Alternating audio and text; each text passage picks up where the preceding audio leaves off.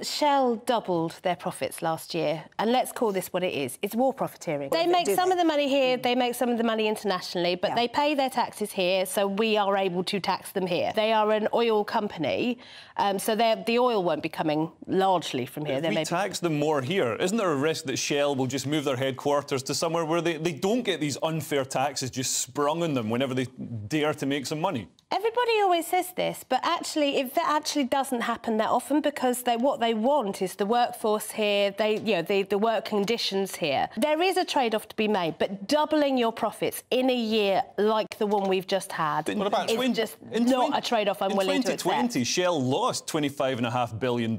So were you clamouring for them to be paid from the public purse then? No, my heart does not break for Shell when they lose money. I'm sorry. But you can't have it both ways. You can have it both ways. They weren't taxed on money when they lose it. They provide a huge amount... They're taxed on profits, they provide not a huge on amount of employment, and all the money, all the profits they make get paid out to shareholders through dividends. So anybody with a pension is reaping the rewards of Shell's profit. Well, I would vastly separate the pensions industry from the shareholder industry, because this is always the argument that comes back. You can't tax shareholder profit because of pensions.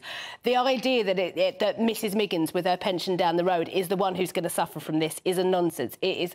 We need to make sure that... I am not against making a profit. I'm a business person myself. I run my own business. But not too much profit. But yeah, exactly. You don't want a lot of profit. I want a reasonable amount of profit. Some sort of Stalinist, centrally controlled economy.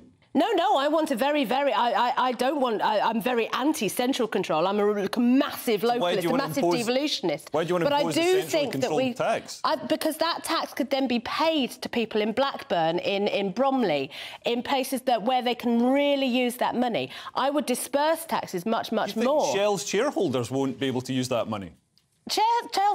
Very rich people hoard money. Very poor people spend money, and that's how you reinvigorate an economy. You think pensioners are all really rich? No, I don't think pensioners are all rich. I think pension company shareholders are very rich. I tell you what. There you go. Time out. Time out.